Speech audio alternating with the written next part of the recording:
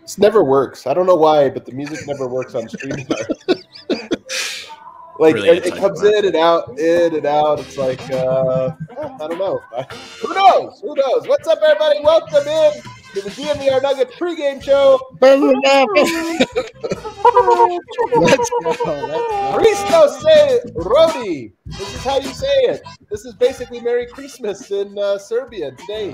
The holy day, the real Christmas, Orthodox Christmas, aka Serbian Christmas. And we're here to celebrate it with all of you Denver Nuggets fans across the globe. Presented as always by DraftKings Sportsbook, America's top-rated sportsbook app. I've got joined with me superstar Dev in the bright red. So the thing is, like, it's a real party out here, and I've been, like, living life crazy. Sweater up top. Who knows what's down low? That's right. Hell yeah. Your Manscaped boxers. I'm at home. I can do whatever I want to at my home. Damn it. Celebrating his 1-year anniversary of storming the Capitol, I got D-Line Co. Yeah, you know what? This is actually my 1-year anniversary of receiving this hat as a present from my business partner and only friend on earth, Blaze. You guys clowned me for it during the quarantine, and I brought it back out because you know why? I don't respect any of your opinions, especially you, Vogt. And then over here, dressed as Betty White, it's Brennan Vogt. He's the one who said it. You know, it's funny. You laughed a little too hard.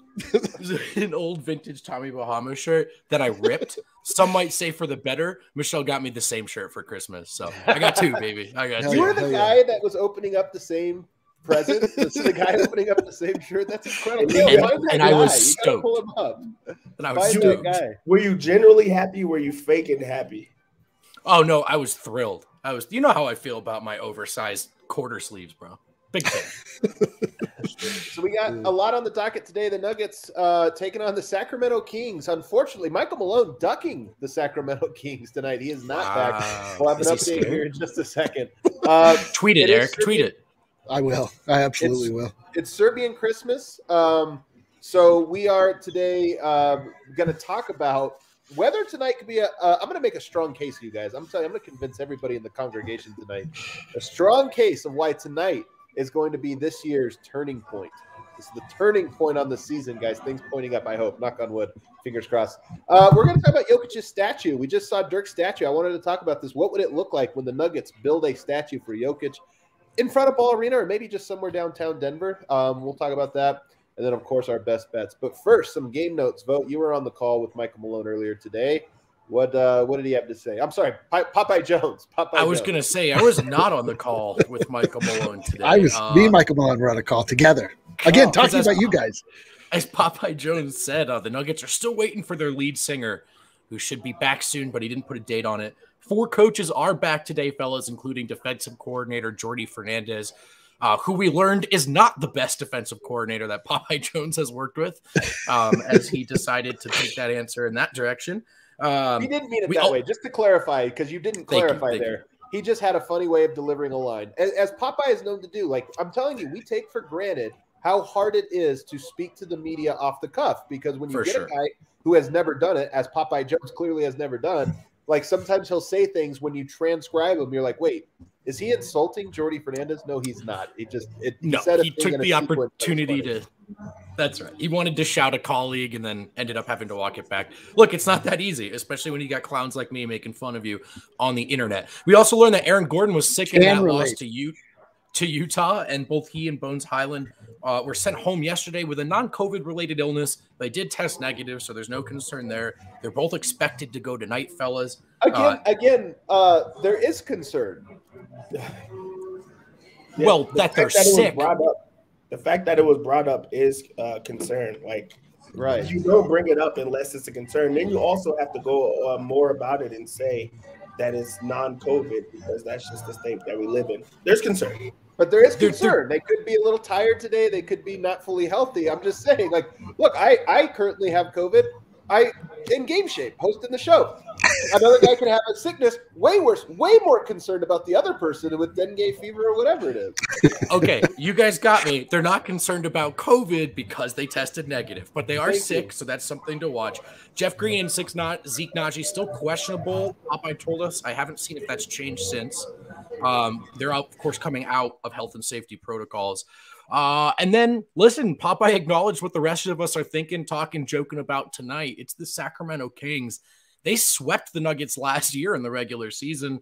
Popeye is said this is something the team was talking about today before the game. So it's on their minds as well. Hopefully revenge is in the air. And the Nuggets got their work cut out for them tonight. One more game note, and this is the best one. Hope everyone's ready. No Rashawn Holmes tonight. He's out, baby. Yes. Oh, let's go. Oh, Saying there's a chance. I was looking at that -8 line, and I was like, there's no way that the Nuggets are favored by 8. But now that you say that Rashawn Holmes is not in, I'm comfortable. I'm in a good mood. That guy is a Nuggets destroyer, and he's on the first team, all Nuggets destroyer. And instead they have they've got Marvin Bagley, who's been playing minutes, and he's like athletic. He's interesting. He presents a challenge on one end of the floor. But you got to tell me he's going to guard Nikola Jokic? I'm sorry. That is barbecue chicken. I should be barbecue chicken. Jokic needs to take over.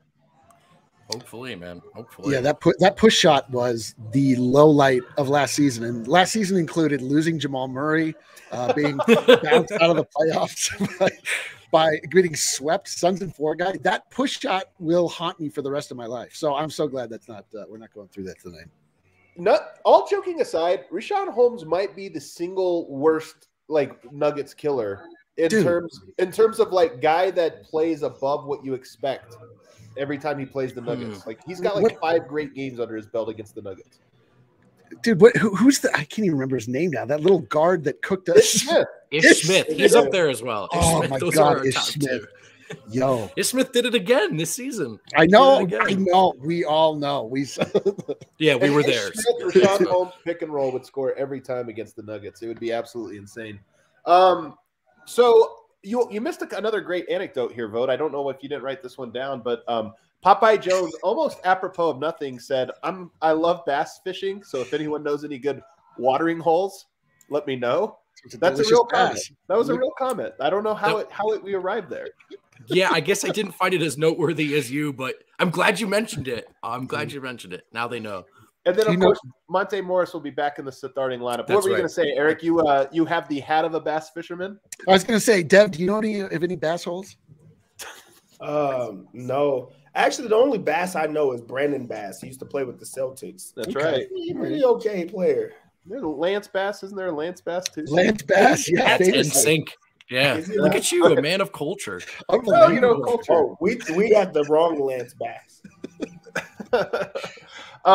So, honestly, tonight's game really – Denver, I think, should win. They need to win. And there's some good players on the other end of that court. I mean, Tyrese Halliburton, De'Aaron Fox. De'Aaron Fox also a Nuggets killer just with his speed. Denver's had a hard time with that. You think about Harrison Barnes, a very good one-on-one scorer. And then you go to the bench.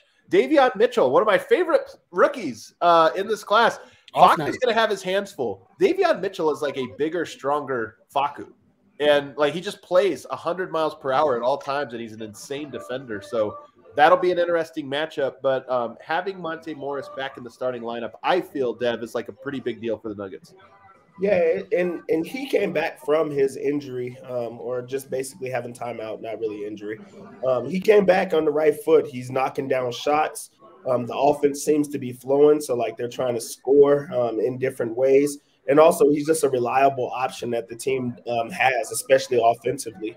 It just seems to be a different unit, and they seem to flow with him in that starting unit. It also pushes guys like Facu in the second unit where they're way more comfortable and where they've been playing for the entire year. So having a guy like Monte back, it just brings a surge of confidence for that starting unit as well as the second unit of getting back to the flow. Speaking of the starting unit, it just came out, and it is the old starting unit. So you got Monte Morris and Will Barton in your backcourt. I love it. Will Barton slides back to being a shooting guard, which is his best position. And then you go with Jeff Green and Aaron Gordon as your 2 forwards. Another great – I love that pairing. Super into that hat. Oh, yeah, this is why Steph is so great and the rest of you are just so terrible. She tuned in late. Now she doesn't realize. Obviously, Jokic at center. I do think this is a lineup that has a +8 net rating on the season and a 121 offensive rating. They've been very good. I'm excited for them to be back on the court today. That brings us to our top story tonight, guys, for the pregame show. What?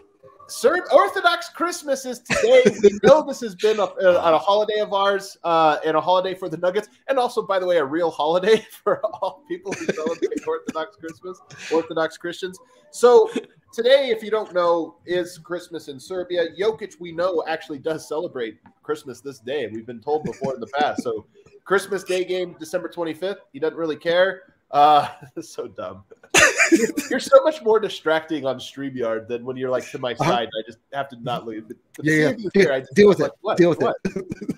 But so I actually think that this can be a big turning point game. One, I expect Jokic should have a big game tonight. One, because he has a big game all the time. But tonight is a special night. But here's the other reasons I think tonight is a line of demarcation. D-line, tell me if you agree.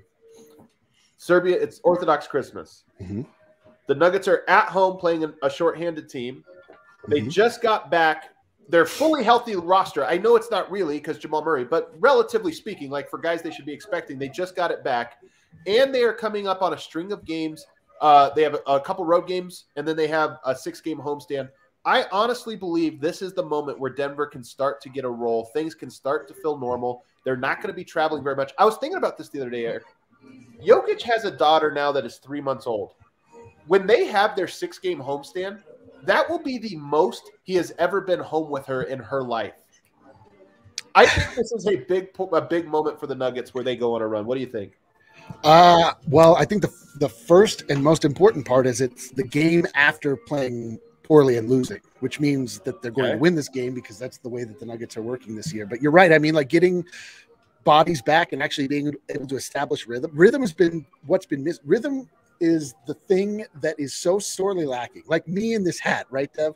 They can't pull it together. Like they can't get any roll going. And, you know, every night is a new night. Every night is a new lineup. Guys don't know how to play with one another. Like, and Monte coming back, like, you know, a couple games ago, what do they have? 24 turnovers. Like it's just been so unbelievably unpredictable. And so just having some like semblance of normality, hopefully, I mean, I don't even know what normal is for this current Nuggets squad. I know like the idea of being able to just rely on players that you know who they are and know their names is an important thing. So that in and of itself, I think you could be right, Adam. I think you're onto something. I'm buying into this theory. Let's go. Dev, what do you think? I just feel like Nikola Jokic has destroyed, like actually been dominant, especially as of late with like stats and things like that. So for us to get a game that Jokic actually cares about, who knows, like, you know, what type of game that is. And also, like, they just have been, you know, coming up with losses that they really can't, you know, explain. And as Eric has been saying for a while now, they play every other game like really well. So this is a bounce back spot for them against a team that they really do have their number. Like the Kings, they have to be bulletin board material where they're just saying, this is a team that gets you every single time. At what point are you going to come back and bounce back? It's kind of funny that they're playing the Kings without Michael Malone, and we already know the history there with him being a former coach there. This might be the game that they actually play serious, and they're not going to have the guy that cares about it more than everyone else. But this has to be one that they circle every single time that says, hey, the Kings have beat you, you know, the last few times, and they've actually altered your season. When are you going to fight back? So big game for Nikola Jokic, big game for the Nuggets, but a game that I think that they have had circled. And it looks like an update here as we're scrolling the timeline. It looks like the wrong Green was listed as a starter. It's actually JaMychal Green. Jeff Green coming back. I was surprised if he was going to start on his first game back, but nonetheless, don't necessarily love J-Mike starting, but I'll be honest, I like this starting lineup way more than the Facu Rivers starting lineup. So even with that change, Vogt, what do you think about this as a moment where we look back and we say there was the turning point? Things are certainly lined up, right, or close to aligning. I think the biggest thing is it's contingent upon what everyone around the league is dealing with right now. And we know we've talked so much about, like, you know, 3 of the big heads of the Hydra being cut off for Denver, but it's the chops at the knees, right? And so if they can avoid going into flux during this stretch, so everyone who takes the floor knows who they're taking the floor with, knows what they're trying to do alongside that person. Team sport, team concepts. And I know sometimes it's all about who your superstars are and all that. But we talk so much about how Denver doesn't look up to par on either end of the floor. It's because you have guys who don't know who they're playing with night to night. So I think you're right, Adam, but things got to hold together now with what full strength they have left. Eric, is there something you want to add? F you, Dev. And the one thing that I'll say that I think that you're really more right about than anything is that this team, as we may or may not know, goes as Nikola Jokic goes. And him feeling some sort of like happiness and contentedness and actually wanting to, or like not feeling the weight of, being on the road and doing something he maybe doesn't want to do, I think is going to go a really long way with this squad. Like, I mean, I was thinking about it the other night. Like, he had an unbelievably monster game last game, but like, we're in store. Like, when are we going to get that Jokic 50 piece? Like the game where he just comes out and he's like, I'm scoring. Like, I'm just going to score. Like, it's not about the triple double. It's not about the rebounds. Rebounds will come, but where he just comes out and he just takes control. And, like other superstars, just like LeBron or somebody would put the team on their back from a scoring standpoint. Like, I'm just hoping he kind of switches into that mode. And I think probably a lot of it just has to do with how he's feeling. Like, we've spent enough time like playing pop psychologist with Jokic. There's something to it, I think. If Jokic gave you 50 points and a win tonight, it would be the best Christmas present since this hat from Blaze. Let's go. Wow. Well, all right. I guess it's going to be okay. Worse. Definitely could be better. I'm excited for tonight. By the way, the Kings have had the opposite schedule of the Nuggets. They've played, I think, like 13 of their last 15 games at home, and they're now venturing out on the road for the first time. So they are a little bit different than Denver in that they might be a little bit road shocked, as they head out right here. So it'll be interesting to see. Also, this is my favorite comment of the night. Brutal? No. My scooter should have 18 wheels. It's incredible. I love it. So, all right, guys, let's move on to our next topic here, which is we all saw Dirk Nowitzki. His jersey was retired. They had the ceremony. Dirk's the best, man. I got to say, like, personality-wise, I honestly believe Jokic is more similar to Dirk than any other star I've ever seen in this league, certainly through this era, in that Dirk does not take himself very seriously. He's really funny. He's a bit awkward. And he's just like so lovable. And it was great for me. Like, I'm an NBA fan. It was great for me to watch this whole ceremony, this whole process. Obviously, Jokic was asked. But he gets an awards. Kale, do you have the Dirk Nowitzki statue? They made a little mini one. You can pull that up. It's all right. It's okay. It's not the best. There's one distracting part. There's a little distracting part in that it does look a little bit like anal beads. But you know what? It's not bad. It's not Just the a worst. little. Just A little more than you'd like. Just a little bit there. Yeah, you got it.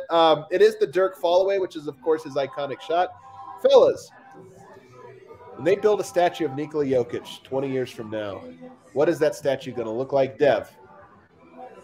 So you giving it to me first. Like, there's just one definitive answer. So, like, that's why I give it to you first. I love the fact that it's there. It's the somber. It's the somber shuffle. Like, that's his shot. That's the one that, that redefined who he is as a person. Like, I feel like that's the gimme answer. Me, personally, I would go with like a no-look pass or something like that, just to show that he changed the way that the game has been played. I really think that he's a revolutionary type of player where he, he's been passing.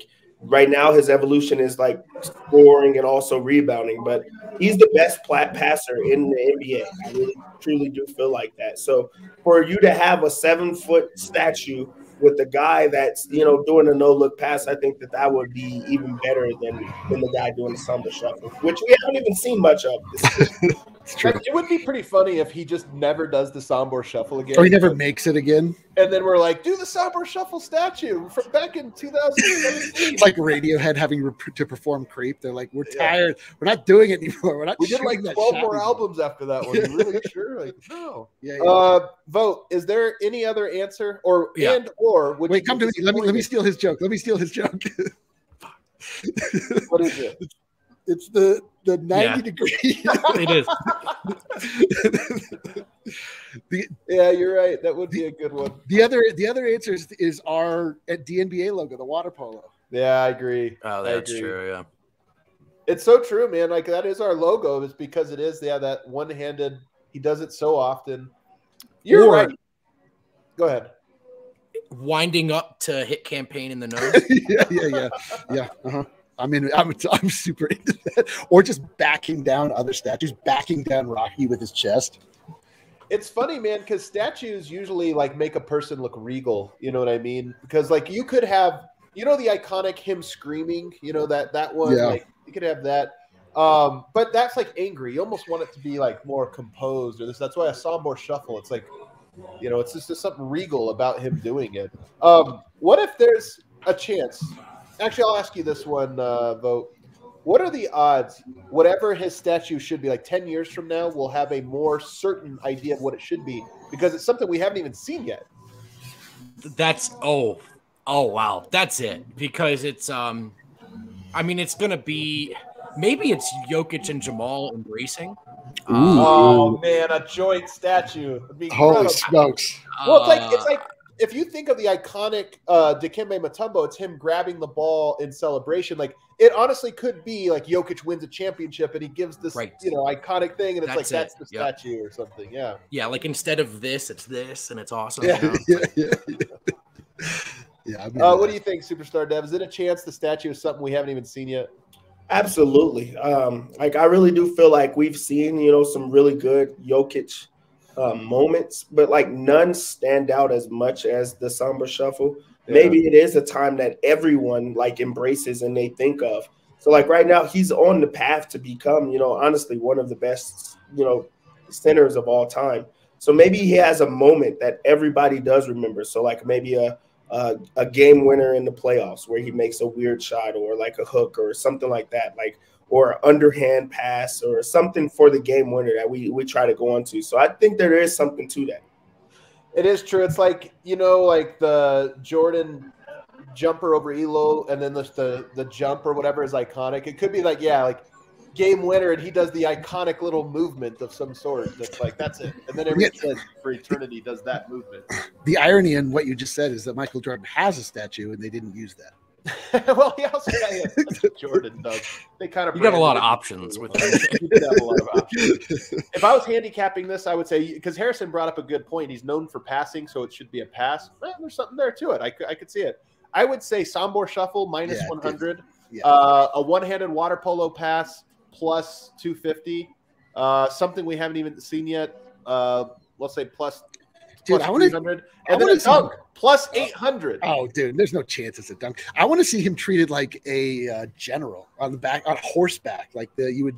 Oh, that would actually be sick. George Washington, like coming in, like he's on the trotter. He's on the. Yeah, exactly. Actually, you want to know the leading minus 200 option? No statue. Kroenke's just like, nah. We'll I love it.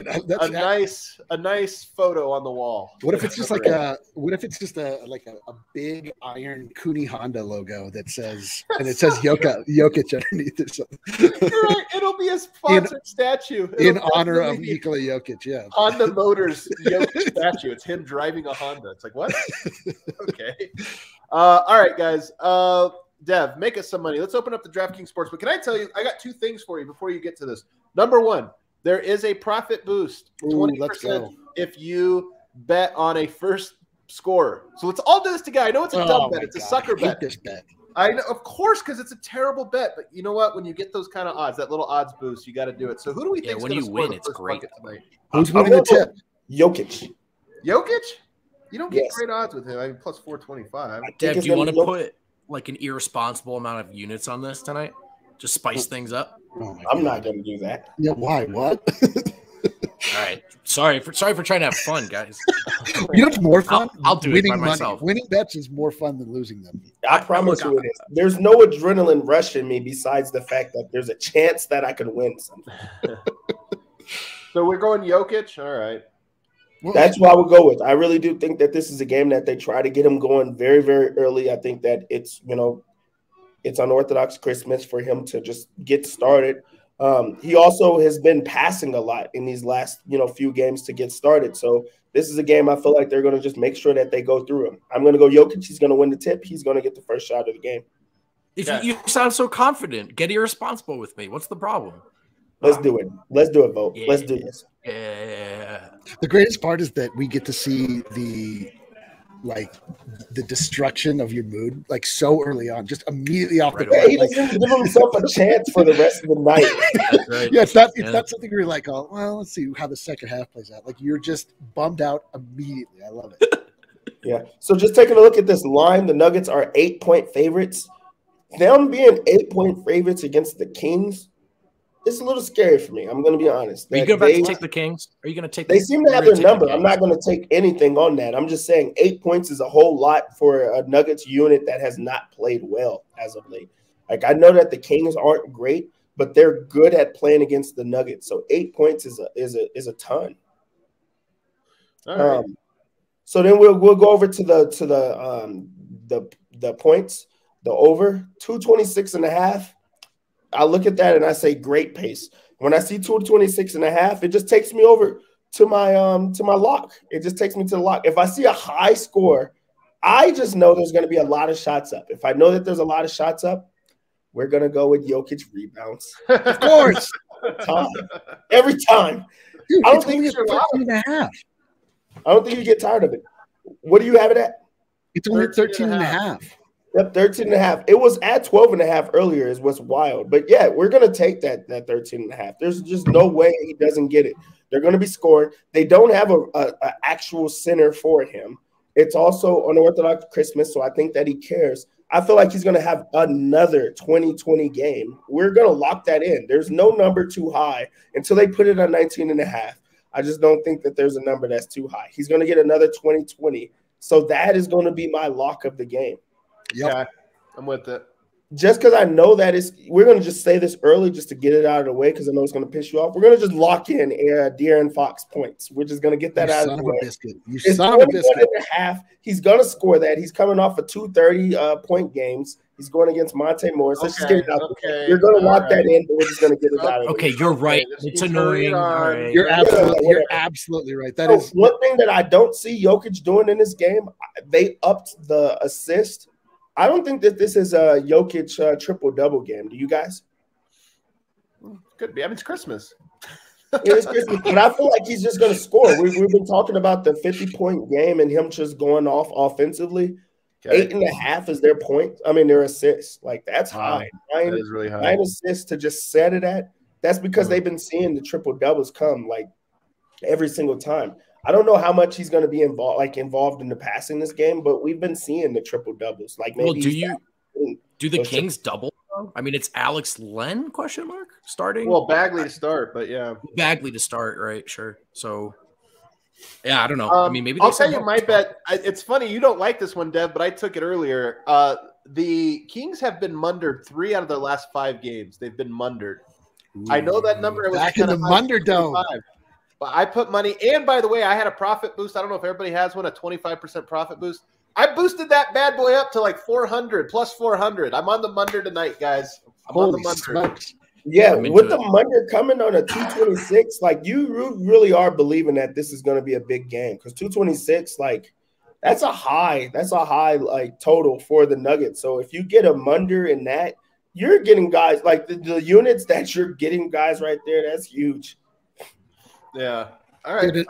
Another bummer place to look that you might consider looking if you're into bummers but making money is fading Monte Morris's points. He's got off night on him tonight. What a great note to end the show on. No way. Perfect. Monte Morris. I mean, I'm just telling you, if you want to make money, like Dev can do this with impunity, then all of a sudden I give a very astute note that actually takes a lot of research and consideration into consideration. And what happens? Bones Highland, by the way, is now plus money for 1.5 threes. Are we staying away? He's got to make him at some point. Dude, I'm ready. I am so ready to get busy. Are you in the bone zone with me? It's a dub bet. I am living in the bone zone. I am so ready to get busy. For 3 minutes. 1.5 threes for Bones. This is a vibes bet. He's going to have Davion Mitchell guarding him. This was a terrible bet. Wait. Davion Mitchell's going to guard Bones? Off night is guarding Bones? Off night is guarding Bones, but we'll see what happens. My last one here, guys. I did make a 6-pick parlay. It is at plus 400, which isn't bad. Nuggets. I took the spread, Dev. I think. Look, like I said, I'm feeling tonight as a line of demarcation, so I'm going with it. 25+ points for Jokic, 11.5 rebounds for Jokic, 3+ assists for Monte. This is the tough one. I think he gets 3 assists tonight, all to Jokic. 1 steal from Jokic that hits every time. And Nuggets to win the first quarter. Like I said, Night's a vibes night. I'm starting the vibes. I hope you guys are feeling it. Christos Erodi. Merry Christmas. Shout out Christ. We're doing it. We'll see everybody right back here with us after the game.